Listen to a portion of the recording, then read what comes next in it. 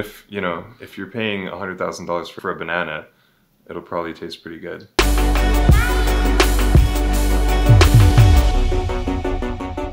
Art is I think art is anything intentionally done as art. Webster's defined art as something that is created with imagination and skill, that is beautiful, or that expresses ideas or feelings. Complains. This is Ben from Toronto Creatives, and we're talking about art today. Okay, that's enough. I can't honestly talk to you about art all that much. The fact is that art is an incredibly subjective thing. I'll get my head up for this whole thing. You can see art in sculptures, you can see art in paintings. I think it means different things to different people. Realistically, my definition of art would be anything created with the intention of creating art. As long as you scream art, you can throw a fish at a stranger, run off. I mean, that's technically art, I guess, under that definition. It's always better to get another perspective on these kind of things. So I took some time and visited an artist friend of mine, Johnathan. He lives in the West End of Toronto. He's an amazing fine artist and street artist. I followed him around, asked him some questions, and made him give me some free coffee. You know, it's funny, like, I think I always knew, but I didn't always know what being an artist was. And I think when I was younger, and I figured out that this is a profession that some people have, it was like, that's what I'm gonna do. So my name is Johnathan Ball. I'm an artist that lives and works in Toronto. The definition of art is it has to be an object that has no other function than being itself. So, like, you know, if you can use an object for something other than just like decorating a wall or just sitting there, then technically it shouldn't be considered art. Is a banana taped to the wall art? Yes. Absolutely. If you eat the banana, then technically it's not art, but if you leave the banana on the wall, then it's art. Street art's awesome. I absolutely love street art. I'm involved, I do a lot of work with Start Toronto, which is like Toronto's street art initiative, and they help people with paint, supplies, getting walls to paint on, and they're very nurturing and good like that. A lot of the walls that I've done in the city legally have been through them.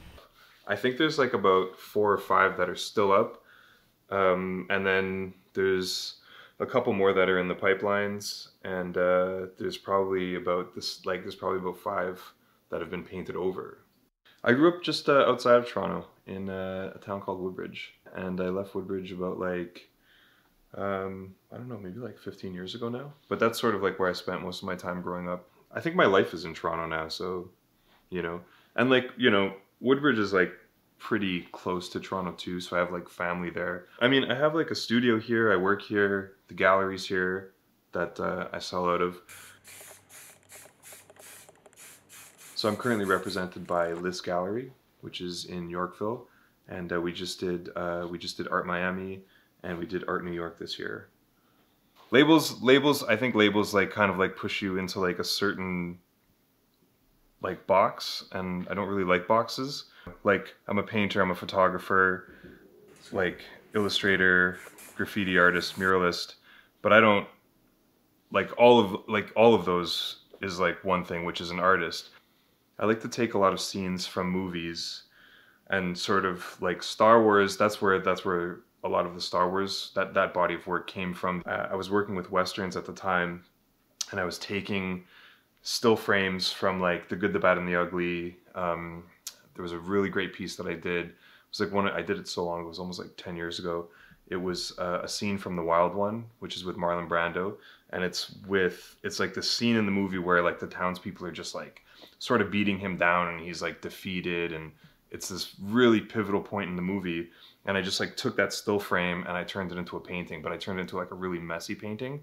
So it's very painterly, it's really expressionistic, and you have to like kind of step back from it to like see the scene. And I love that look. I love like when you like go, when you first see the painting, you're not really sure what it is, and then you step back and you kind of, it gives you like that gratification of like, oh, this is a shape, or this is something that I recognize. Star Wars, of course, for me, like, it was something that I was always interested in as a kid growing up. I never had the original trilogy when I was like younger at home. It was something that like I think a cousin had, and whenever we would go over, it was something that I had to see, because it was so foreign, and it was so cool, and it was so interesting, and it was just like new idea. I was like such a huge science fiction nerd. Star Trek, Star Wars, you know, I loved all that stuff. Very inspirational growing up to think of the future and to think of like what technology would be. And of course I grew up without the internet. So the internet was invented like probably when I was about maybe like 15. It's a huge shift, I think, everyone who grew up in that era to now, it's like having the internet and being able to communicate in a second with someone all the way around the world. Like those things were all like complete novelties growing up. So a lot of my paintings are about Star Wars, or have been about Star Wars. And I did a show that was it was called Empire, and it was just all about the Star Wars franchise before it was purchased by Disney. I basically took all the different shapes and imagery from the movie, and I kind of just tried to turn them into abstract expressionist paintings. So like paintings similar to like something that Jackson Pollock or Rio Pell would do, and just used outlines of the ships and like, you know, a couple different characters and stuff like that to try to like, I don't know, tease out meaning from those shapes and from the franchise. Biology definitely influences my style, and it's something that I like to throw into my work. I don't know if my work is like based, I don't know if it's about biology by itself, but it's something that I like to influence my work. So I like to, I'll have a lot of, you know, cowboys or, you know, characters with like their chests exposed, and, you know, you'll be able to see like their heart and their rib cage. Human biology, anatomy, nature, like those are really fascinating, because these are like forms that have basically just evolved on their own. I can't not put that in my art. I can't like not have that somehow influence me, you know? You know, it's funny, like I have a couple sketches and like watercolors that I do that are very soft and like very feminine. But like when I start working with paint, I can't. It's just hard. It's a harder line.